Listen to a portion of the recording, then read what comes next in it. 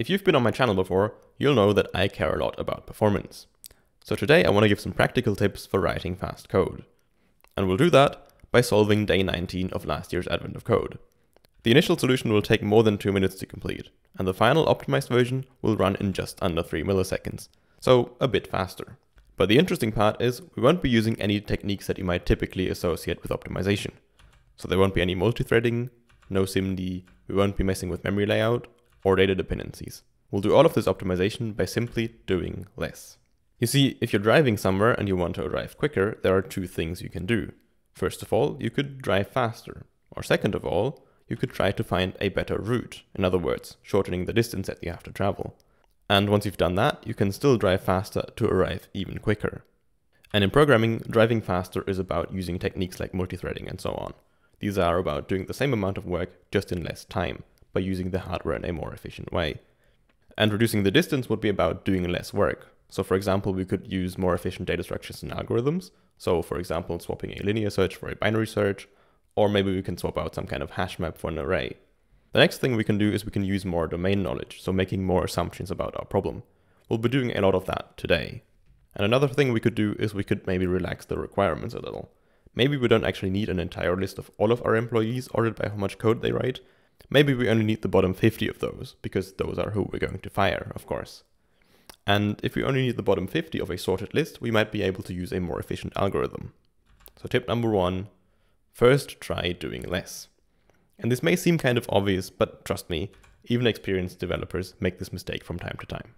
And we'll see various examples of what it can mean to do less throughout this video. But for now, let's get started with the problem description.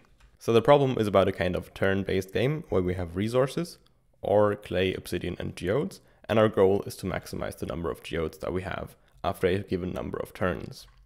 And the way that we get more resources is through robots. Each robot that we have produces one of its corresponding resource on each turn. And we start out with exactly one ore mining robot, so we kind of have to work our way up from there. And the way that we get more robots is that on each turn we have the option to trade some of our resources to build one robot.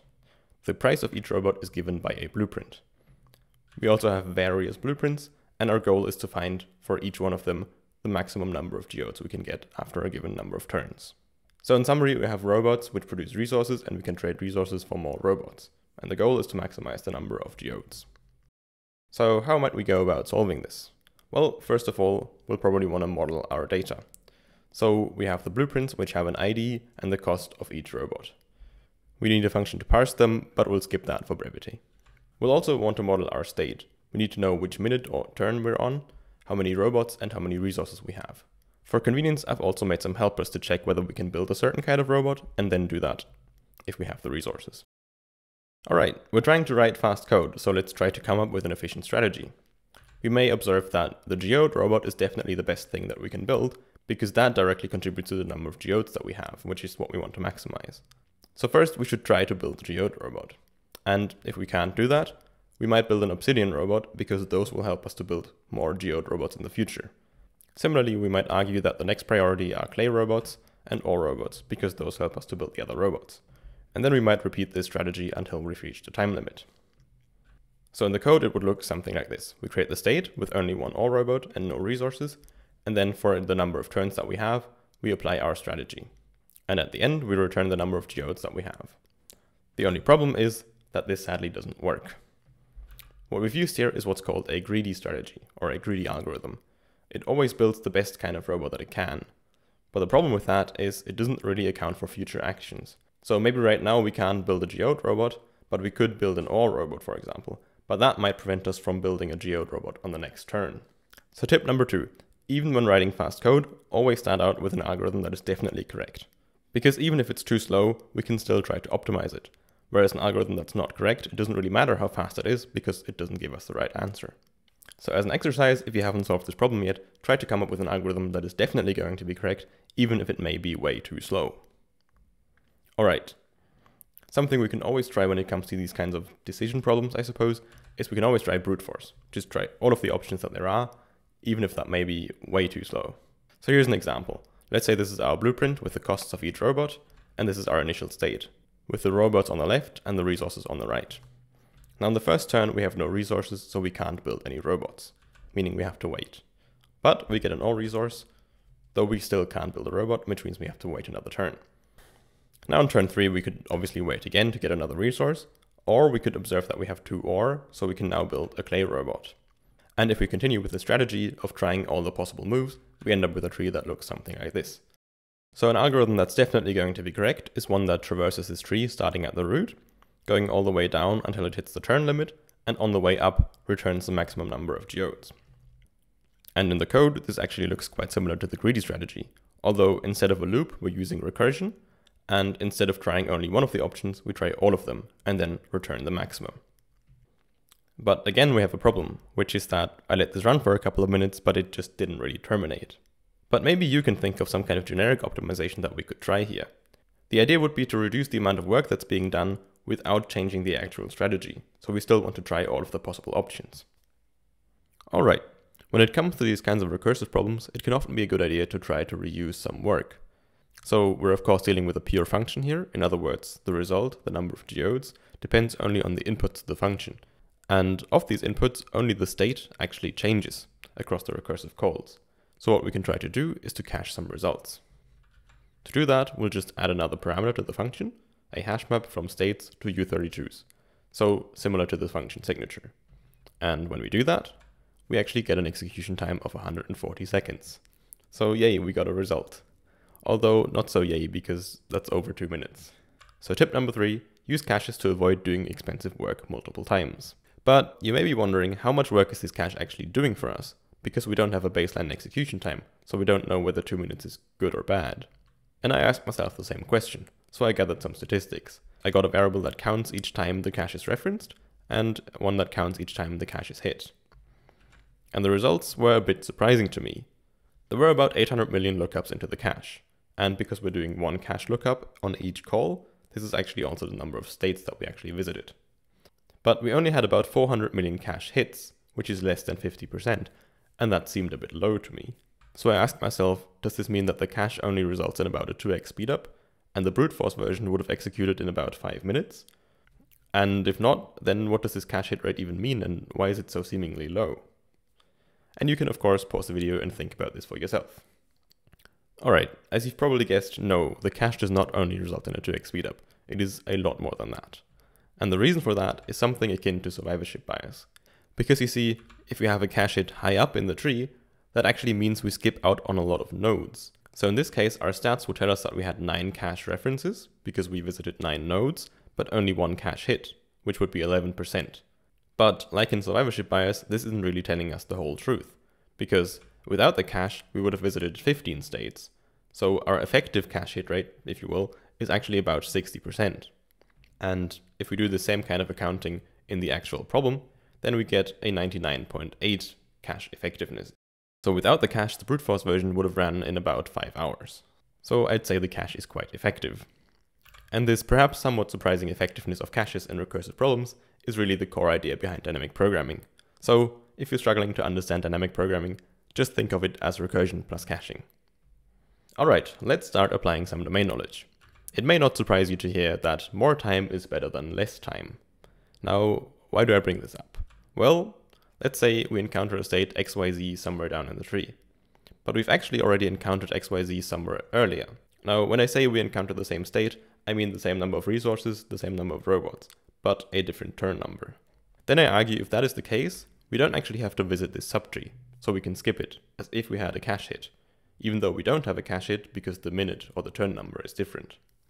But why would that be the case? Well, again, intuitively, it is because we have more time left, so we can produce more resources. But we can also think about it this way. The states that we would have visited, we have actually already visited in the other subtree, because our logic that decides which states to visit doesn't actually depend on how much time is remaining. And that means the result for this larger subtree will be greater than or equal to the result of this smaller subtree.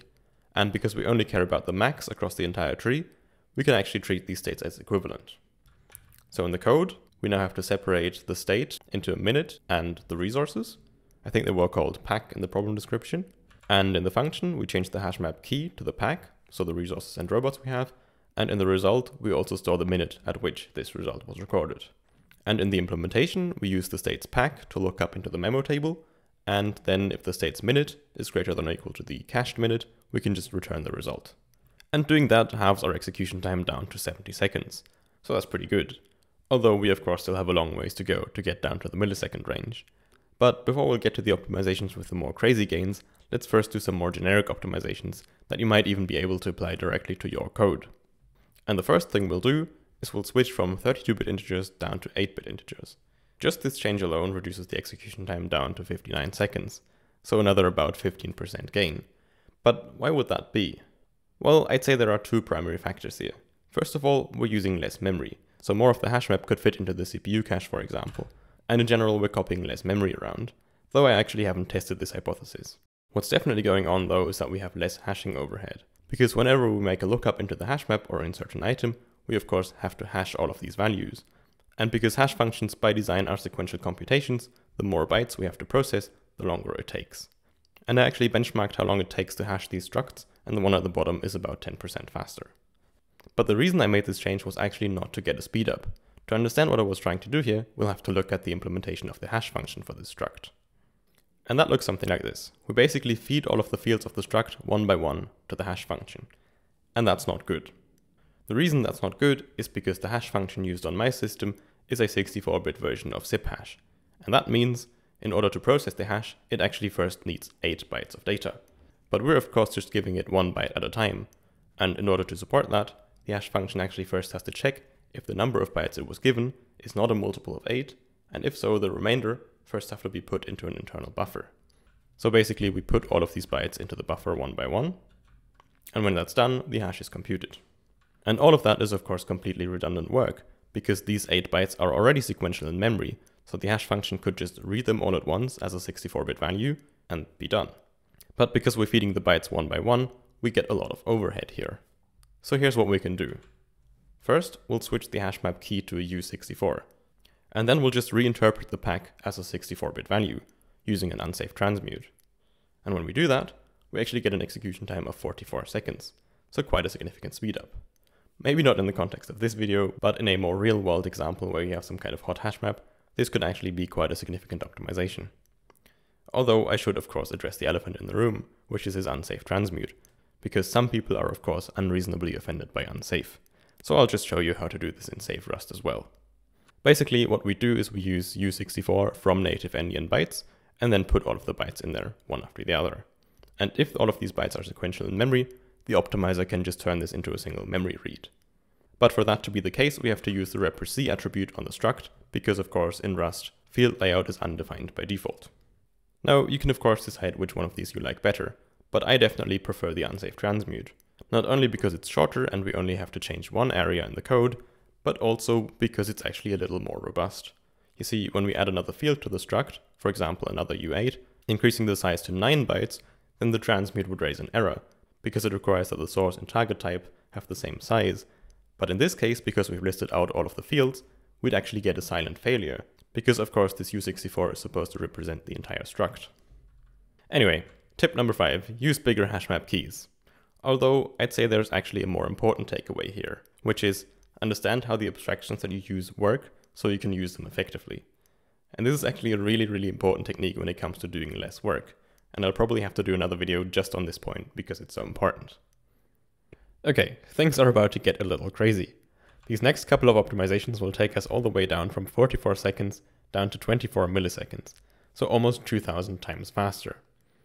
And all of these optimizations will be about only one thing, and that is reducing the number of states that we explore. If you remember, the full decision tree had about 400 billion nodes, and we've already reduced that to about 500 million with the current version. But there are still quite a few bad strategies in this tree. For example, check out this left branch here. It always waits until it can build a clay robot, and then waits and builds another clay robot, and so on. All it does is build clay robots. Or this one on the right here, it always waits. Both of these strategies never result in any geodes being produced. So ideally, we'd want to detect that and stop exploring these kinds of states. And here's how we're going to do that. We're going to keep track of the maximum number of geodes across all states that have already reached the turn limit. And then if it's impossible for the current state, with the time that's remaining, to beat this maximum number of geodes, we'll just early out from the function. But how can we determine whether a given state with a certain time limit can still beat a maximum number of geodes? Well, the idea is to compute an upper bound on how many geodes this state could possibly still produce, and then if the current number of geodes plus this maximum upper bound is less than or equal to the current maximum, then we know we don't need to explore this state. And to compute this upper bound, we first compute how much time is left, and then multiply that by the current number of geode robots. So this is how many geodes we'd still get if we didn't build any more robots. But we also need to account for the possibility of more robots being built in the future. And to do that, we'll assume the best case that one more robot is built on each turn that's still left. So we'll get remaining -1 many geodes for the first robot that's built, remaining -2 for the next, and remaining -3 for the one after that. So we can use the formula for the sum of the first n natural numbers to account for the future robots. And using this optimization, our execution time already goes down to about 3 seconds. And we now only visit about as many states as there are citizens in Germany. Okay, for the next optimization, let's have a look at the rules again. If you think about the implications of this first and this last rule, we can actually come up with a pretty decent optimization. You'll note that each of our robots produces one of their corresponding resources on each turn, and we can only build up to one robot on each turn. This means if we have enough robots to produce enough resources to build the most expensive kind of robot on each turn, then we actually don't need to build any more robots, except for geode robots, of course. So with this blueprint, once we have 4 ore robots, 14 clay robots, and 7 obsidian robots, we shouldn't build any of these robots anymore, because that would just result in resources being built that we don't need, and that don't contribute to our final score. So in the code, if we can build a certain kind of robot, we'll first check if we already have enough of them, and only if we don't do we actually explore the branch where we build this kind of robot. And this optimization again results in almost a 10x speedup. We're now at 417 milliseconds, and only about 12 million states explored. Now, going back to the decision tree, we can actually spot another bad kind of strategy in this diagram, and that is right here. On the third turn, we have the option to build a clay robot or to wait. And if we wait, then we can still build the clay robot. But there's actually no reason to do this, because if we were going to build a clay robot anyway, we might as well have done it earlier, because then we get another resource for free, so to speak. And we can see that by looking at the resulting states. Both of these have one ore and one clay robot, but one of them has another clay resource, while the other one doesn't. So our next optimization will prevent this kind of behavior, where we can build a robot, but instead wait and waste time, only to then actually build the same kind of robot. To do that, we'll add some more parameters to the function again, which basically tell us whether we're allowed to build certain kinds of robots. And whenever we build some kind of robot, we just pass true, true, true to the function, because this is only about the case where we wait. And here we basically compute whether in the current state we could have built all the kinds of robots, and then if we could, we'll prevent the next state from trying that again. And doing that, we'll get all the way down to 24 milliseconds and about 500,000 states explored. So I think we've done quite a good job here. We went from about 800 million states to about 500,000, and from about 2 minutes to about 24 milliseconds. But if you remember, I actually said that we were going to get down to about 2.7 milliseconds. So we actually have one more optimization that we'll do. But I think, given these statistics, you might actually be able to figure out what that's going to be. And if not, I can give you a hint. So here's the hint. Of the 3 optimizations that we just did, the first 2 cut down the number of states by about a factor of 7, and resulted in about a 13 and an 8 times speedup. But the last optimization we did actually resulted in a 22x decrease in the number of states that we visited, so a lot more, but relatively speaking, the speedup is actually relatively low. So it seems we're hitting some kind of other bottleneck here. So here's what's going on. Not only has the number of states we visited decreased, and the time it takes for us to do that, but there's one more metric which has also declined, and that's our cache hit rate. It started at about 48%, and we discussed how that's actually a pretty decent cache hit rate for this kind of recursive problem, but now it's only down to about 5%. And most of that happened during this last optimization. So we're now exploring so few states, and so few of them are duplicates, that our hash map is actually becoming the bottleneck. So this last optimization is simply about removing the hash map. We visit a few more states, but we get another 6x speedup, and we have no cache hit rate because we no longer have a cache. This last optimization was literally just deleting code. I don't think I could have asked for a better ending to a video about doing less. So with that, thanks for watching. And if you want to watch another video about doing less and how hash maps are slow, go check out Tantan's multi-threaded code review video. I'll see you there.